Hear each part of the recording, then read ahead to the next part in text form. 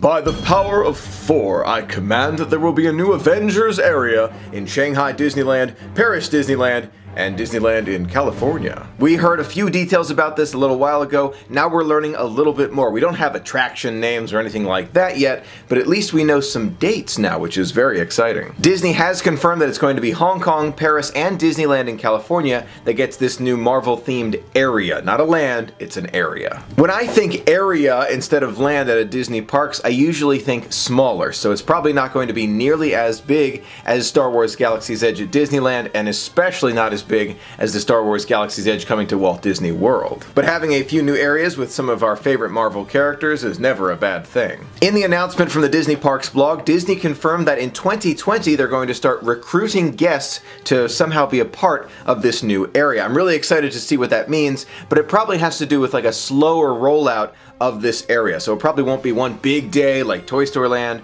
or Star Wars Galaxy's Edge. It's probably going to be happening over several months, maybe even years, that they'll open different parts of this new area. Disney World and Disneyland are different in many ways. One of those ways is the amount of space that they have. So this new Avengers area is going to have to take the place of something that's currently at Disneyland, and that's the Bugs Life area in California Adventure. If you're near Disneyland, you probably saw this coming because it closed on March 19th, 2018 to make room for this brand new area. Now, Disney didn't give us too many details when it comes to the new area in California. They just told us that it would be next to Mission Breakout and that Spider-Man would be joining the Guardians of the Galaxy. That's going to be cool. It all sounds really exciting, but let's take a closer look at some of those images that Disney released. Now let's take a look at the first piece of artwork that Disney released. We can see that Spider-Man is very prominent in this one, so we know he's going to be a big part of it. In the bottom left, you can see Gamora going over, you can see Groot and Star-Lord, so I have a feeling, you know, with Guardians of the Galaxy right next door, they're already a part of it.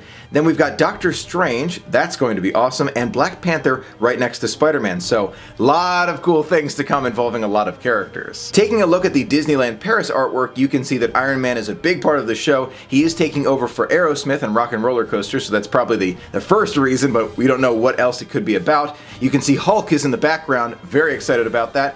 And Thor clearly plays a role right there on the bottom, and Scarlet Witch right next to him, so lots going on for sure. Now we come to Hong Kong Disneyland, and you can see the Wasp plays a very large role along with Antman right underneath her. Very, very cool. Next to him we've got Captain America, and way in the back there you can see a distinct bow and arrow for Hawkeye. So clearly Disney has a lot up their sleeves when it comes to these new Avengers themed areas. Now you already know I am a big Marvel fan, so I'm really looking forward to going to these attractions soon. I hope I have the opportunity to see Paris Disneyland and Hong Kong Disneyland as well, but that's distant future. So my fellow Avengers, what do you think of this news from the Disney Parks blog? Are you excited about these new Marvel themed areas? Is Marvel your all-time favorite? And who is your favorite Avenger? I want to know. Let me know in the comments below. I'm looking forward to reading yours. And let me know if you've seen Thanos around. I've got a hammerhead with his name on it. Thank you so much for being a part of the magic with me. Until next time, have a magical day.